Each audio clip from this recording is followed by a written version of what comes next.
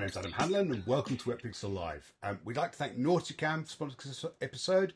Nauticam do a huge range of housings for a wide variety of cameras. They also do arms and accessories, as well as some amazing water contact optics. So please head on over to nauticam.com to check out what they do. I'm joined by our regular contributor, Alex Mustard. Hi, Alex. Hi, Adam. Look at that. I've even got the right T-shirt on. You have. You're coordinated. Splendid. Yeah. I thought I'd ask Alex today about diving at night and ask him whether he finds that diving at night is photographically productive for him or not. So, over to you, Alex. Night diving. Well, I know that you know the answer to this question because you and I have shared lots of night dives together. Yep. And you're also very aware that I have had several well-known winning pictures taken with night diving, and don't want to get into a sort of a horrible name drop situation, but a person that through my photography I've had the chance to talk about night diving with is the Duchess of Cambridge, the Prince William's wife, who is also a keen night diver. So I don't think we should be arguing with her, but actually you and I are both mad keen night divers, and I know whenever we're in Lembe, for example, together, we night dive together almost every night. As the number of other photographers begins to dwindle a bit, you and I are the stalwarts of the night dives every night. Never miss a night. It's very rare that we miss one. Yeah, I actually remember we night dived even on our day off between the trips. We did, yeah. I was just thinking if if we turn around and say we don't like night diving, we could get sent to the tower and get our heads chopped off. It would be terrible, wouldn't it? Yeah. So we don't want to mess about with that. So yes, I really enjoy night diving. Not only because it obviously extends the diving day, but I think the real excitement of night diving is you have this access to photographic opportunities that you don't get the rest of the time. And the reason I say photographic opportunities is it is actually, I think people often say, well, at night you can see all these different species, or you can find things more easily at night. Maybe things are active and out. But it's not just about the marine life. The fact that it's dark actually also gives you some opportunity to experiment with some unusual and interesting techniques. Yep. So I really like that aspect of night diving as well. Yep. So I think night diving pulls me in because, yes, it's when you can do black water. Yes, it's when, on muck sites or on coral reefs, there's more invertebrate life out and about.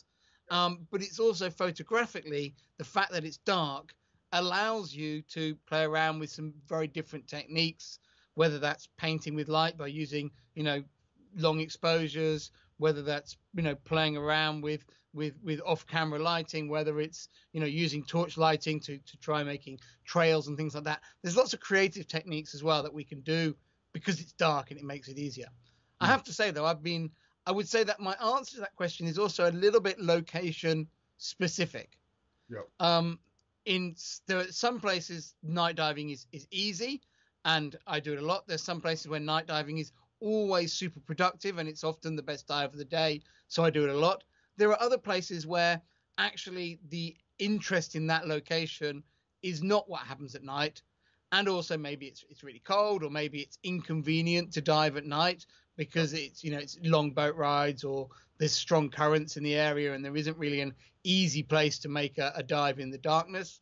And so it's not every trip that I do lots of night dives. And for example, I run workshops in Cayman every year, and those trips we never night dive.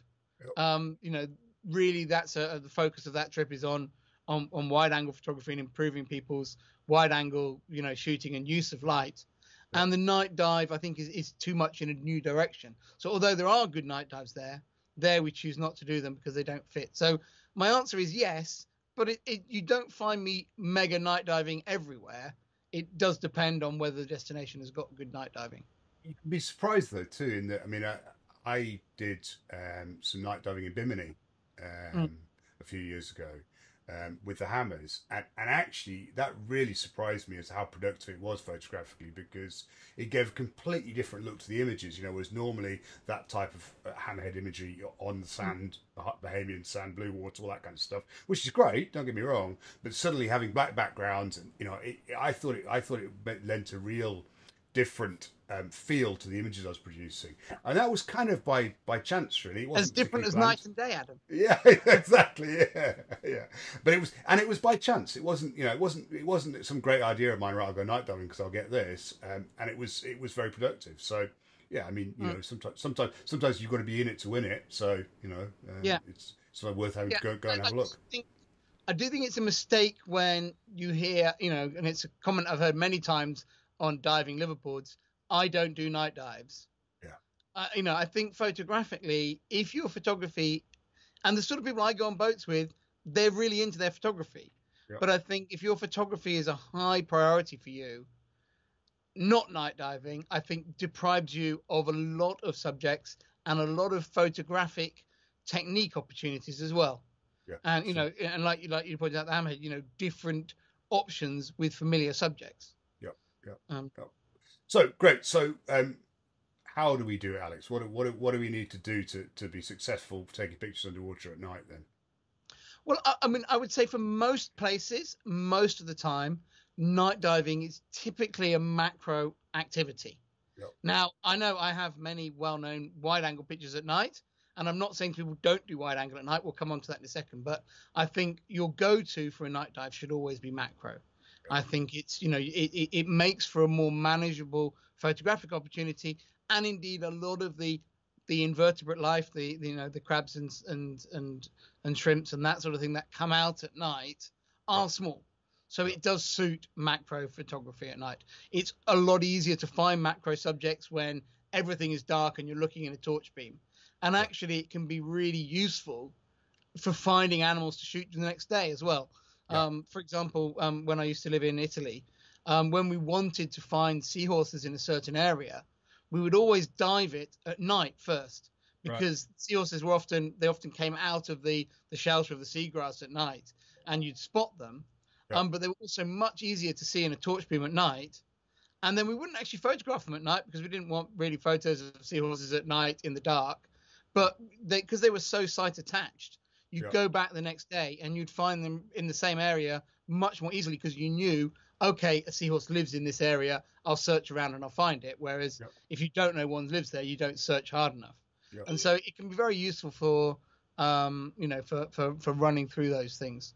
I actually tend to often turn it around as well, and often I find I'm quite productive on sites that I've dived in daytime, particularly dive in the afternoon and dive the same site in the evening, because I kind of, we've got a changing of the guard, we know the critters are going to move about, but some of them don't move a great deal, so you can often go back and find similar critters, similar places in similar positions. So I also find it helps me sort of geographically orientate myself to where things are on the reef as well, which I think night that's is a challenge. Really good part of preparation is, if you're not super confident as a night diver, diving a site that you've dived that day, I think gives you those bearings and makes you much better set up. And if you are ready for it, you tend to be better photographically. So I think that is really important. So equipment wise, macro is a first thought. A relatively simple rig is always a good thing at night. You don't want to go down with a million accessories. It's more, think about what you want to do and go down more focused. You can't put things down on the sand and you might then waste 10 minutes trying to find them again and that sort of thing. Right, so keep it simple at night. Certainly, if you don't do it all the time. If you do want to do wide angle at night, think very carefully about what subjects you're going to have. You may want to introduce some off-camera lighting, either continuous lighting or off-camera strobes, because wide angle at night can leave you with a lot of black in the picture, a lot of empty space. It can look fantastic, but a lot of the time it can be not work very well. You also, if you're going to do wide angle at night, you really need to be on top of your lighting. If you don't have your lighting right at night, it will show up. So I would encourage people to go macro if not. The obvious piece of equipment that you add to your dive gear when diving at night is a focus light. And most people like that focus light to be mounted in line with the lens. I think certainly in my early days in underwater photography, people tended to mount them on strobes. Because there weren't such good focus lights around, and they were so difficult to use. And when I bought my first mount to be able to mount it on the camera, and it was actually like a molded rubber thing for holding the for holding the torch, which you then had a Velcro strap that went around the port. It made such a difference to my productivity at night dives. And obviously these days now, most of our housings are designed with a cold shoe or something on the top, or a cold shoe even on the port for mounting focus lights. And yeah, we are very lucky to have those things, because I remember the era of when it was actually really hard to mount a focus light. On a Nikonos, for example, you didn't have an obvious space to put a focus light. No. So yeah, those things. So I think that makes really a difference. Focus lights we've done whole episodes on before. The main thing I would say is you don't need it to be the brightest light in the world, but I like it to have 3 functions. I like it to have a flood mode, which is a wide beam, which tends to disturb animals the least. And it means you've got some flexibility on aiming. You can, aim it slightly away and it will still get enough light in the area. I like to have a focus point beam, which I tend to swim around with because it's easier to spot things in that beam, and particularly if the visibility is low, you don't see, so the spot beam. And then it's nice to have a red light beam. Red light tends to disturb subjects the least, and if you have a particularly sensitive subject, it can be good to switch into that red light mode. So those are the 3 things I'd look for in a focus light. It's worth mentioning, but many strobes have built in that they come a variety of terms, but often they're called focus lights, aiming lights, whatever we want to call them, that are built into the strobes. And I find that I don't have a great deal of success using those as what we're defining as a focus light, mostly because my strobes quite often are not necessarily pointing at the subject, or certainly not pointing directly at the subject. And so I've occasionally had situations where my main focus light run out of battery and I've ended up using one, but it certainly isn't my primary go-to. I would always have a separate light and not rely on aiming lights, focusing lights, whatever you call them, on strobes. I think they're too limiting because they don't really. I don't always want to point my strobes at the subject. So yeah, it's really. I mean, I think it's really worth buying a good focus light and having a position to mount it. If you're in an area that has lots of plankton in the water, particularly that's going to, froth around the housing and the camera, if you put a section of strobe arm underneath that focus light, it gets it up and away from the housing, and therefore at least that swirl of bugs is not between the lens and the camera. If you have your focus light right down on the port, which is obviously a very convenient place to have it from an aiming point of view, all the bugs in the water will be there. If you lift it up, the bugs are up here, and you get a much clearer view of the subject. So I think that makes quite a difference. It might be I'm like you, Adam. I tend to dive with my only light on those dives being the one on the camera, and then I know I've got 2 lights in my strobes as backups if I need it, if I run out of light. But I know quite a few people quite like to have a small torch clipped on their BC, which can be useful to turn on so that they've got a light that they can shine at the back of their housing or the back of their strobes should something not be working the way they want it to and they can't remember where the button is or where the switch should be. Having a little torch on yourself can be very useful for checking all of that out. Even a glow stick, is good enough for that. I've seen people actually tape glow sticks to the back of their housings to light things up. I think you from that, a really important kind of gear technique tip is to be really familiar with your camera controls. There's nothing worse than not being able to remember which button to press in the dark when you can't really see them very well anyway. So the more familiar you are, I think the modern housings with levers and things definitely make that a lot easier. But certainly, it's familiarity is important. For example, I think there's often only 1 or 2 things you might want to change. Like some cameras, the flash mode button is one of the buttons on the back, and it's the 3rd one down. And if you don't need to know where every control is, but if you think ahead of time, you can remember, well, the one I use a lot that's not on a nice lever is the 3rd one. You can find it at night very easily. Yeah, I agree. Yeah. So in terms of, I was going to say, when do we do night diving? The obvious answer is at night, isn't it? It works best then, yeah. So how? I mean, a lot of the time, when night dives being set up by dive resorts, they often want us to be in the water fairly early, really, in terms of night diving. What do you think about that, Alex? Yeah, I think that's a really good point. Is that it's well known in marine biology terms that you have this transitional period between daytime species going to bed and nighttime species being fully awake.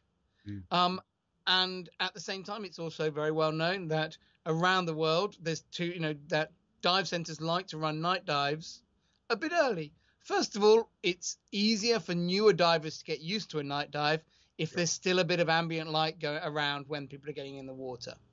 Also, the earlier you run a night dive, the earlier the staff gets finished for the day. But I have to say that actually, I think with a lot of dive centers, it's the first reason. It is actually easier for people to get used to a night dive by going in when there's still some light and diving through to complete darkness. The downside of that approach is that if you've ever been on those sort of night dives, you'll realize that we saw the good stuff at the end. That's because the good stuff was just coming out at the end. So it's well worth waiting through that transition period. You don't need to wait hours and hours and hours. These nocturnal species, they want to maximize their foraging potential. They don't wait for it to get dark, then wait 3 hours and then come out. They wait for it to get dark, wait for it to get properly dark, and then they come out. So that half an hour wait can make a really big difference. I've done night dives, very late at night, and you really don't see a lot that's very different. Yes, you can do double night dives and you get twice as much night dive time in.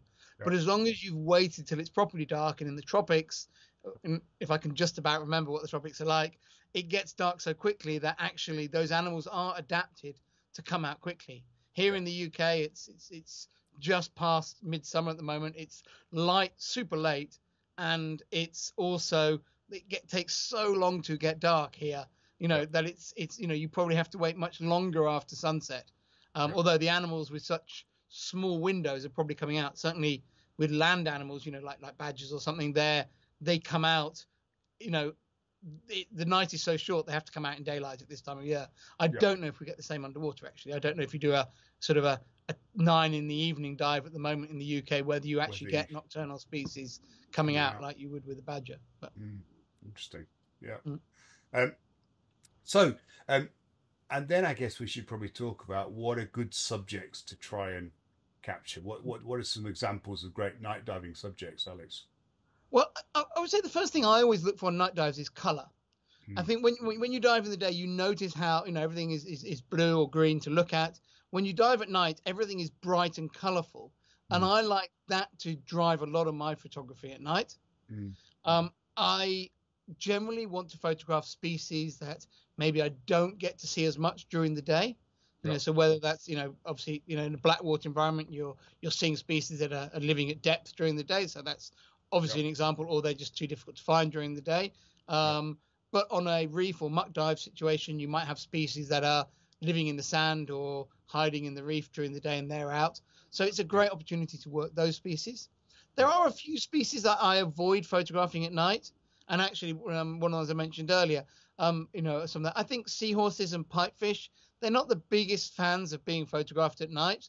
And so I think if there's subjects that you're photographing at night that are reacting and clearly don't seem happy with the photography, it's best to leave them alone. I think every photographer has maybe, or every diver probably has at some point, woken a fish that's asleep and seen it swim off in a hurry. And I think there are certain subjects that you as a photographer, you probably go, I'm going to disturb these. I should give them some space. But there's so many great night dive subjects, whether it's, sneaking up on a sneaking fish and doing pattern details of the scales, whether it's the shrimps and crabs that are out and about, or whether it's those, special night dive encounters, around the world where a particular behavior happens, whether it's mantas coming in to feed on plankton or sharks out on the reef. Those can be very exciting dives to do at night as well. So all of them fall into that, night category. And it's something I really like to have in my pictures. Perfect. Speaking of pictures, Alex, where can people see examples of your night photography? Well, I'm on Instagram as AlexMustard1, but I think you can also probably see the night diving photos better on my website, which is www.amustard.com. And on there's a search box on the front page. And if you type night into that, it'll bring up all the pictures with night tagged in them. So the majority of them are night dive pictures. Sometimes there are the odd fish or something that's called midnight snapper, and that will come up type night in, or I can't think of a longer word with the word night in, but I'm sure there is. I've not dived in the poor nights, thankfully. Thankfully, yeah. But it's but yeah, you'll see a lot of night dive pictures there, and there's a mix of wide angle and macro. I do like doing wide angle at night. I think it can be very creative and very interesting. Fantastic. So head on over if you're planning to do some night diving. Head on over, have a look, get some inspiration, and obviously there's lots of other sorts of inspiration as well. So have a look at what other people are doing. It's always a good way of figuring out what's a good thing to do. Thank you very much, Alex. I look forward to seeing you again soon. And again, thanks to NautiCam for sponsoring this episode. We really appreciate our sponsor support. Thank you all very much for watching. And please add any comments or suggestions in the comment section below. And drop us a like if you enjoyed it. Thank you very much. I look forward to seeing you again soon.